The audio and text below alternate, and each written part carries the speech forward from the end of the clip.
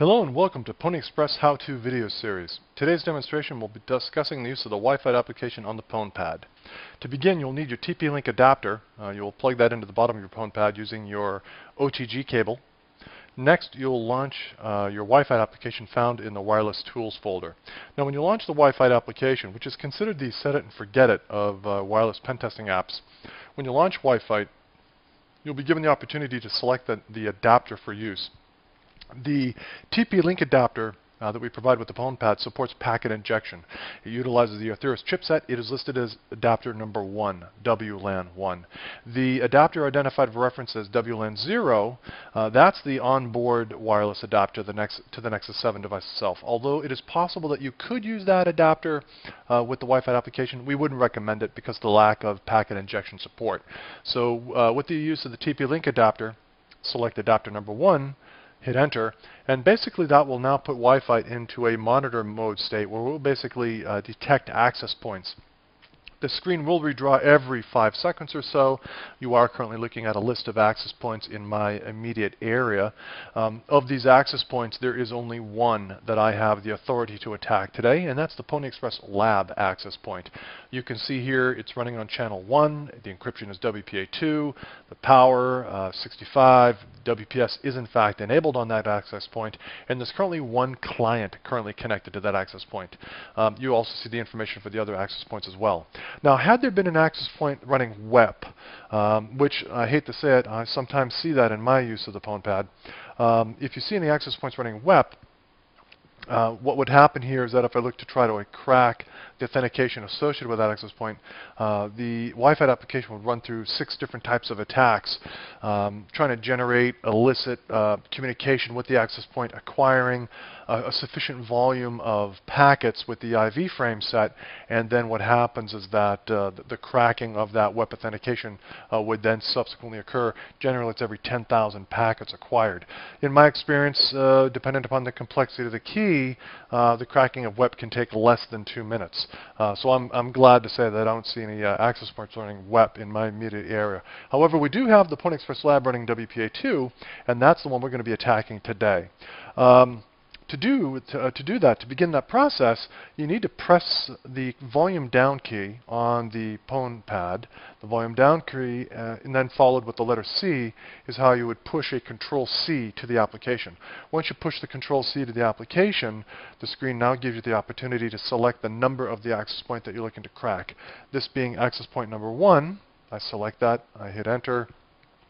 And because WPS is enabled on that access point, the reaver attack, the pin attack, will be launched against that specific access point. This, in my experience, is generally a method of attack that's going to take about 10 hours. Maybe 8 hours if you're lucky. I'm not going to be sitting here for the next 8 hours. So what I'm going to do is, again, push a Control C. And as a result, that's going to allow the WiFite application to go on to the next method of attack against that access point, that being the attempt to acquire the 4-way handshake.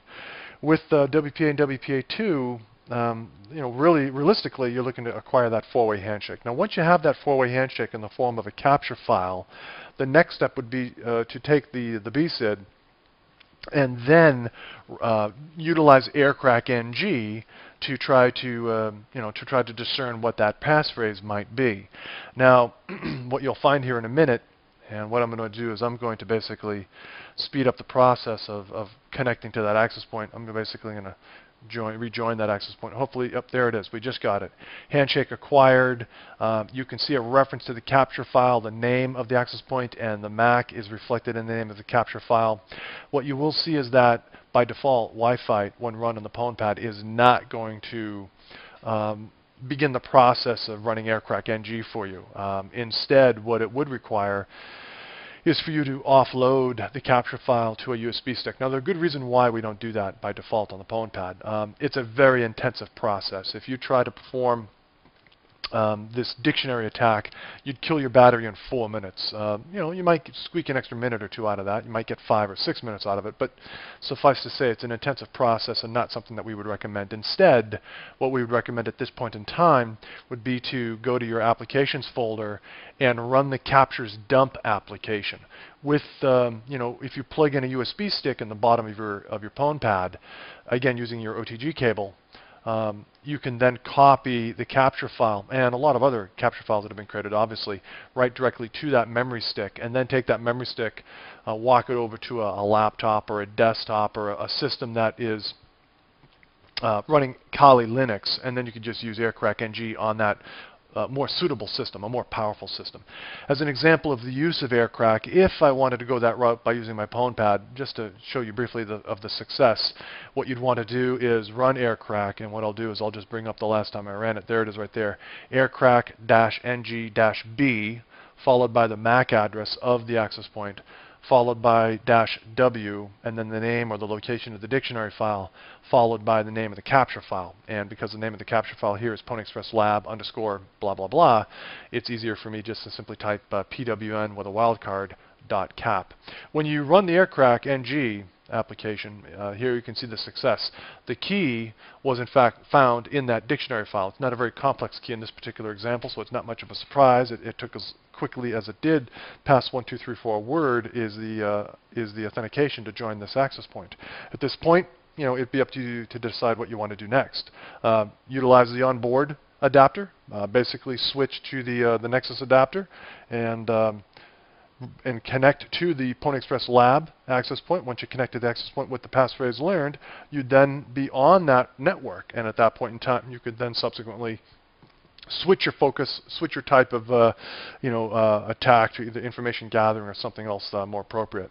For further information with regards to the use of the WiFite application, I'd like to recommend code.google.com/p/WiFite. In addition, I'd also like to recommend aircrack NG, the website www.aircrack-ng.org. Further information on the use of aircrack. So there you have it, the use of WiFite on the Pwn Pad. Thanks for watching.